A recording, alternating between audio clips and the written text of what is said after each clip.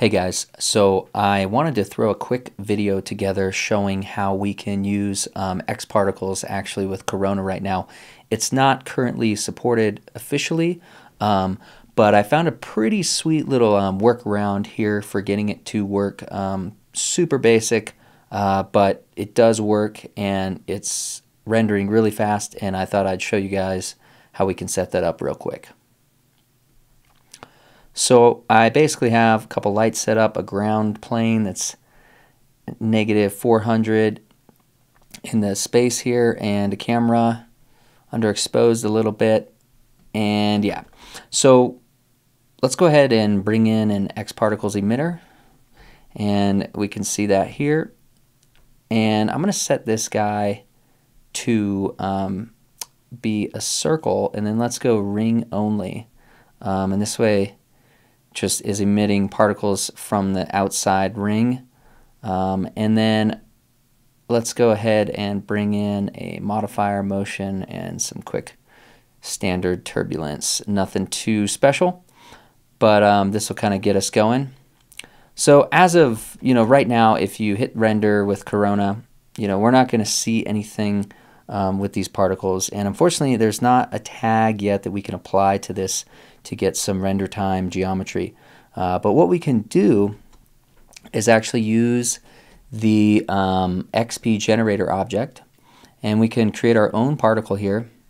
So we're just going to bring in a sphere, and let's set this to hexahedron, and I'm going to lower the segments to 6, so we have a really low poly sphere here. And I'm going to put the radius to like 1 centimeter, nice and small. So I'm going to drop this into my generator, and we need to link up the emitter, but I'm not going to do that quite yet because there's a few particles in the scene there.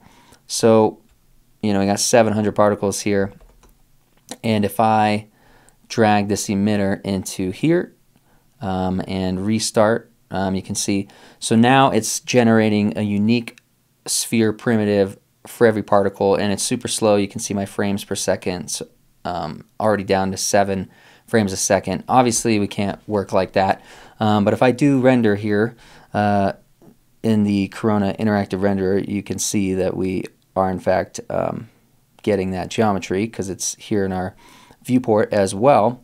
But what we can do is with the XP generator, we can switch the clone type to render instances, and for the draw mode we can just switch this to geometry on render only.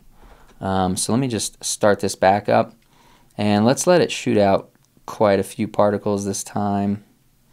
I don't know, 5,400, and then I'm going to save a couple times, and let's see what we get here. So just like that, you can see we're getting an instant render with Corona, and this is awesome because as far as I can tell, this is rendering just as quick as any other engine in terms of the geometry being rendered at render time, because effectively that's what this is doing here. The only downside is it is a little bit slower if this is enabled. So if I uncheck this guy, you'll see that we get even better performance in the viewport. So let me throw in a few more frames. Let's emit quite a few more particles. Let's see here. Let's go like 3,000. And so here we're shooting out a lot more particles, and that's almost 20,000. And this is great. So, but if I enable the generator, it is going to slow down. See how my frames per second drop here? But that's no big deal because we can work, like this, just as if, we're working with any other engine. And if I go ahead and check this on when I'm doing my look development, it's going to render pretty much instantaneously. And I can still orbit around. It's just when we're, doing our playback and when we're simulating and all that good stuff. But let me crank up my light brightness. And actually, I'm going to select both these lights and make them invisible directly. And maybe I'll scale this guy back, and let's really crank up the brightness on this guy. So that's looking pretty cool. But yeah, guys, so you know, X particles with Corona Renderer. And what's really great is not only can we, you know, get this working this way, but if I create a new Corona material, and for fun, I'm going to throw in a reflection, and in the diffuse channel, I'm going to load in the X particles. Sorry if this is getting cut off here. The sample shader, and with this guy, I can actually bring in some color based on speed, age, radius. So if I do age, and then let's just go down here and grab ourselves a silly preset here for the gradient. Let's do this interesting pastel thing here. And if I go ahead and throw this onto my generator object, now remember I unchecked it. So if I re-enable it here and fire up the interactive renderer, you should see that the material is working. We just need to go in here actually and change the max distance up. So let's set it to like 200. See what we get here. Hey guys, so I realized the thing is here we need to actually put our emitter in this slot here. So my bad for missing that, but it does work. And if I enable my XP generator again after I've, you know, simulated my particles here, and we fire up the interactive renderer, you can see here that is working. So this is great because being able to control the color via age, speed, all that good stuff is awesome. And it works, you know, with the interactive renderer pretty well. If I go here and load in a different gradient, you'll see this update here, and that's all working well right inside of Corona. And I think the reason this works is, you know, partly because Corona's really deep integration into Cinema 4D. And so a lot of this stuff is actually working when it's technically not officially supported. So that's pretty cool. If I go to the emission tab here and do like some speed variation, and in fact, let's just crank up the speed to like 300, the variation to 300, and I'm going to go ahead and uncheck this. That's the only gotcha, is you kind of have to toggle this guy on and off. Not that big a deal though for something that's not officially supported yet.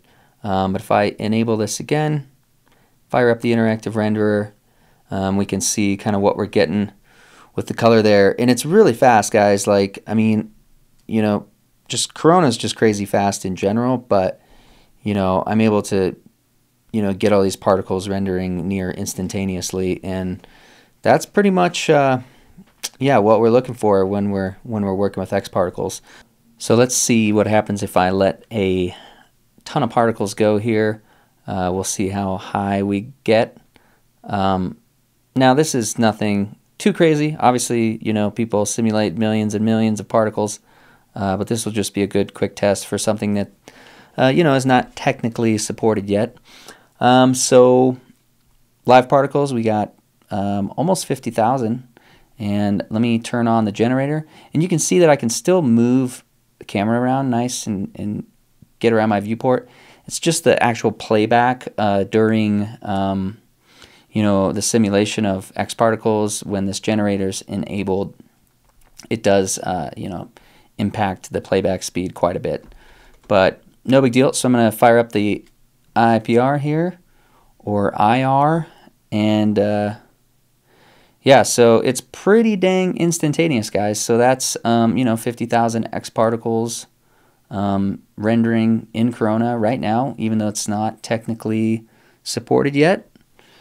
And yeah, guys, I'm just super excited about this because I need to use X particles on a couple upcoming Corona jobs, and I think this is going to work out quite well.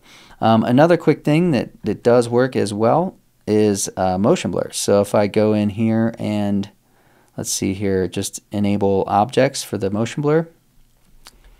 Let's fire this up again, and let's see what we get here. Might have to zoom in here. and it might be something that we have to cache, but it was working quite well. Oh, it'd probably help if I actually checked it. Okay, let's just scoot back here a little. And I'll just, for the sake of keeping this video nice and short, I'm going to just let a few shoot out here, and we'll fire this up.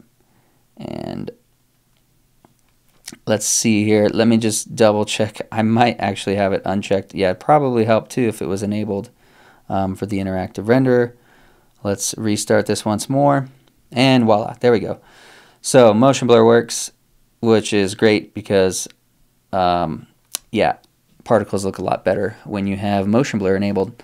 So yeah, guys, hopefully this excites some of you out there, and you can dive in and try this technique with XParticles and Corona right now. Thanks again for checking this out.